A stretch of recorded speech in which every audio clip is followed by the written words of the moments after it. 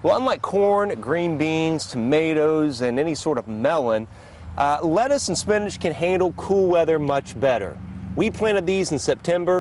They're doing very well on the cooler nights that we've got underway, and we're going to harvest this here in about a week. Now, we've got some hard freezes, at least moderate to hard freezes in the forecast for this week. The lettuce and spinach should be okay. Once we get into late November, though, when you get nights in the teens, the lettuce and spinach will start to fade away. So we may actually cover this and try to keep lettuce going until maybe early December. But again, the garden season does not end in September. It's fall weather crop time here in the garden.